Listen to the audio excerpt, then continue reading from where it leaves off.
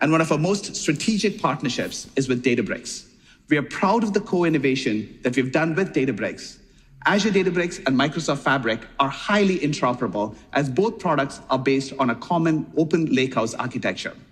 So now I'd like to welcome Scott back on stage, and with him, Ali Ghodsi, co-founder and CEO of Databricks, to share more about the incredible work Microsoft and Databricks are doing together. Welcome. Thank you, Arun. Thank you, Ali, for being here. We're very excited about our partnership and all the work we're doing together to help our customers accelerate their data and AI initiatives. Thank you so much, Arun. I'm super excited to be here.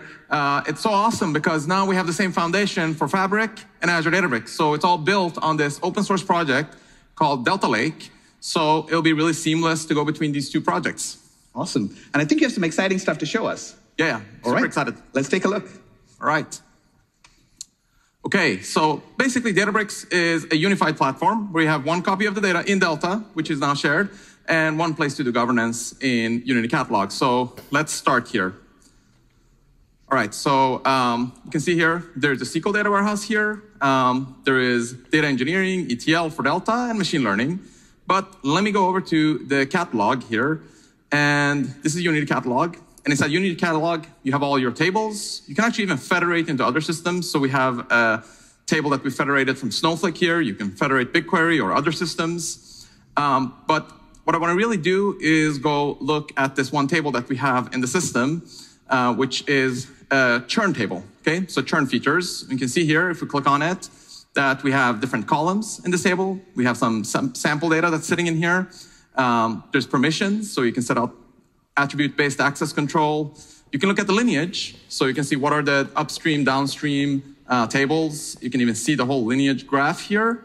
And what we can do now is, using all this semantic information about lineage metadata, the AI has data intelligence to actually generate the text for what this table does. We can actually click here, and for each of the columns, we can see that it's describing in English what they each do. So we have an English description.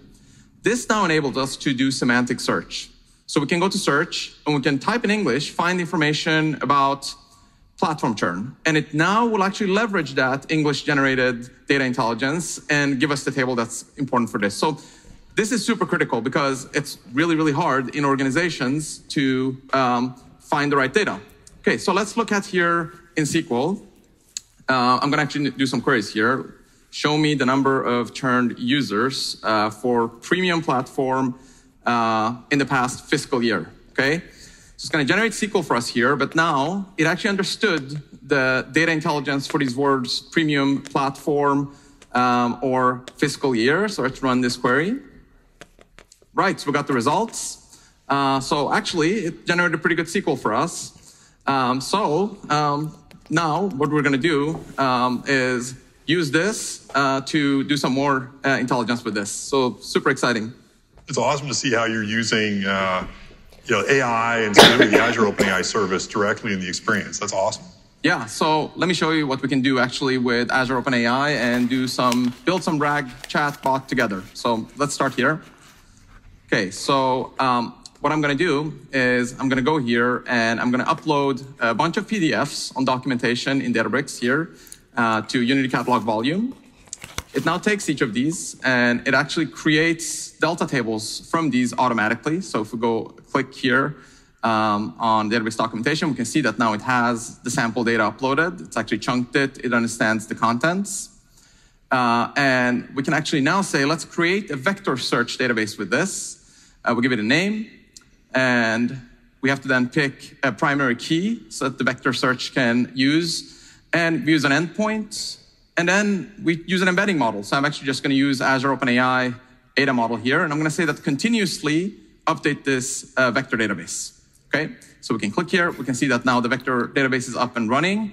So what we're going to do next is we're going to create an endpoint. So we're going to serve this model. Let's create an LLM using Azure OpenAI chatbot and create the serving endpoint. Okay, so it's off now, and it's creating an LLM endpoint that we can call into. And I prepared a notebook here that we can see. This notebook has a chatbot in it, and we can actually ask a question that calls that endpoint now. So how can I publish my Unity Catalog schema to Power BI? You can see this hits the endpoint that goes to the vector search, and it answers it. So this is awesome. This now also gets automatically stored in a Delta table. So we can see here all the requests, all the monitoring, and we can easily just push this now to Power BI. So it pushes the data set into Power BI, and we can go here and say, automatically create a report based on the Delta table that we have. And we can see here that we can see the toxicity or all the responses that got recorded. So it's really, really tightly integrated now into Power BI.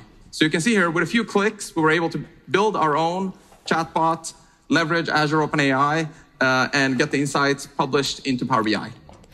That's fantastic. I mean, it's awesome to see how easy it is to use Azure Databricks to create a modern Gen AI application on Azure. Yeah, we're super excited. We're super excited about doubling down on the partnership and see what we can do together to integrate this even more and more with Fabric. Thank you, Ali. Thank you. Yeah. Thank you so much, Ali. Thank you.